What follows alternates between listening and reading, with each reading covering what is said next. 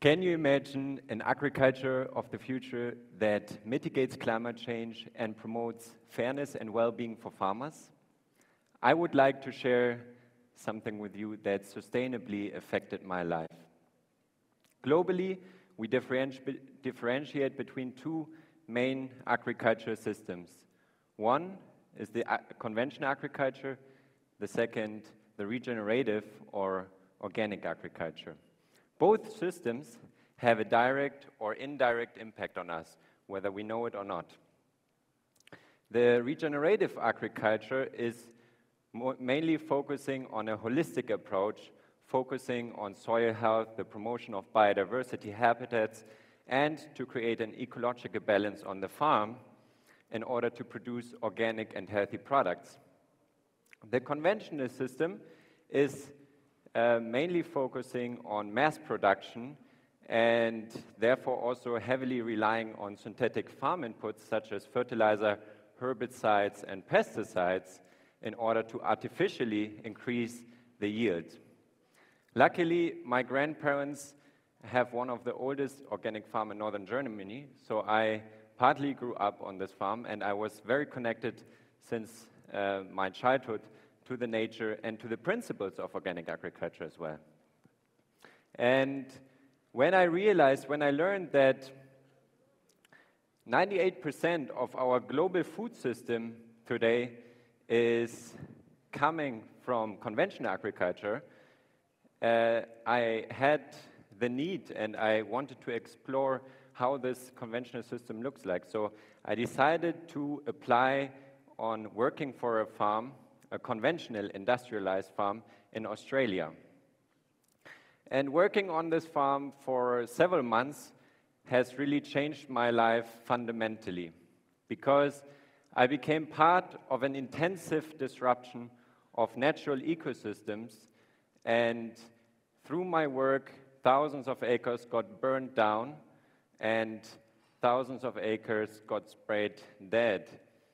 And when I looked at this dead soil, I asked myself, how can we promote this? How can we promote a system that is largely responsible for today's climate change and in the same time is supposed to produce food for future generations and for our today's society?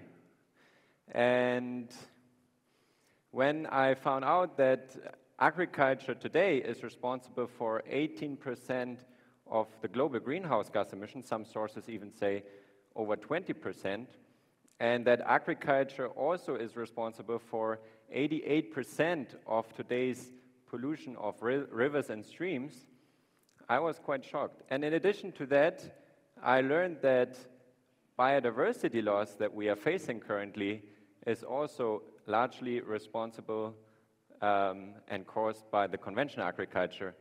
And here, the biodiversity loss is mainly visible in the decline of wildlife, but also in the loss of food seeds, which in the end makes our systems less resilient to pests and diseases and other climate change events.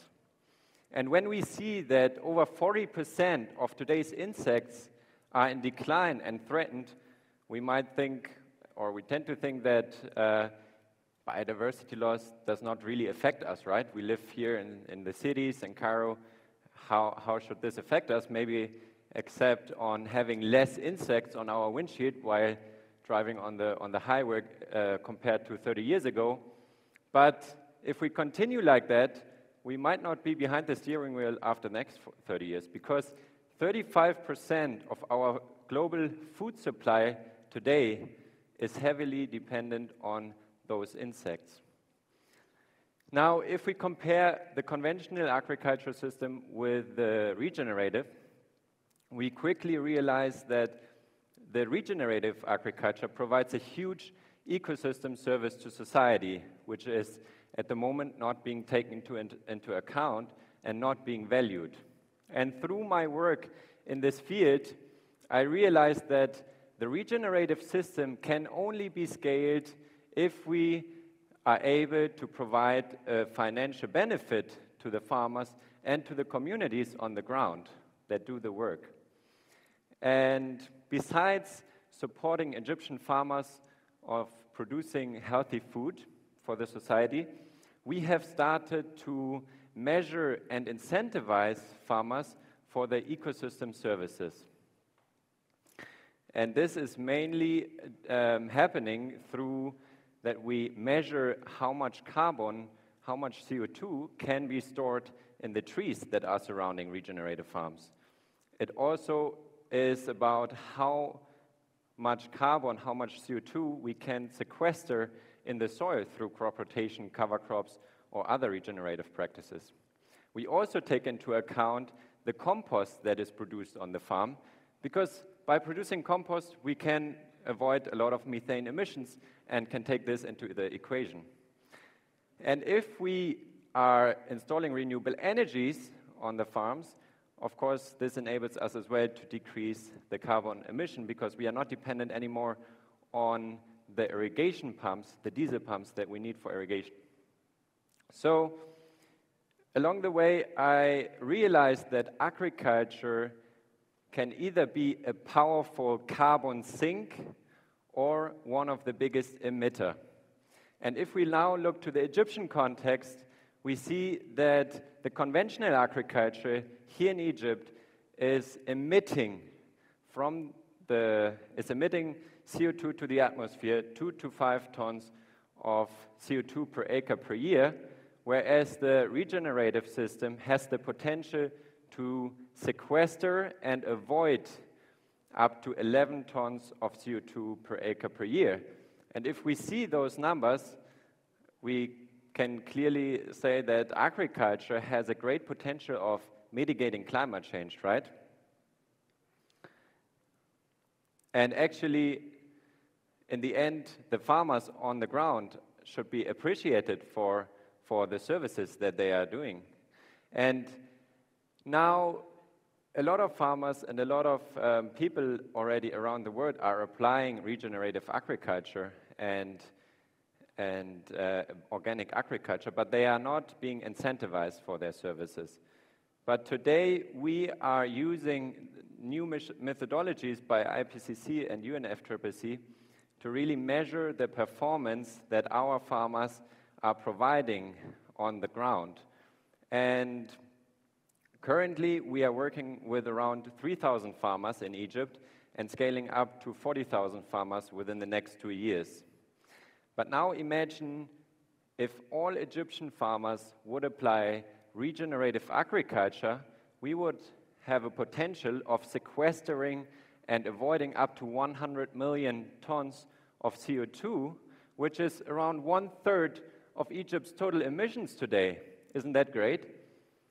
And actually, the value of those 100 million tons is around 3.5 billion euros, which is today around 110 billion Egyptian pounds, considering that we are currently selling 1 ton of CO2 for 35 euros per ton on the voluntary carbon market. If we look to the regulated market, for example in Europe, we see that the price just hit 100 per ton.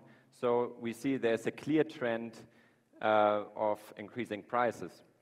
And so this system really has the potential and is enabling us to reach a tipping point where we can support many more farmers to convert their practices into regenerative farming, simply because it's a good business case. And in the end, we want the farmers to produce healthy products. And with our system, this can be done even to a competitive price. And our goal is to make healthy organic products available for everyone, not just for the elite. So the farmers working with our system are in the end able to lower their prices of their organic products to a conventional level, because they are not anymore dependent on the premium prices that they got for the organic products. Through the additional income of carbon credits, they can lower their prices and they can still earn more money with the carbon credits and increase their livelihoods and well-being. Thank you.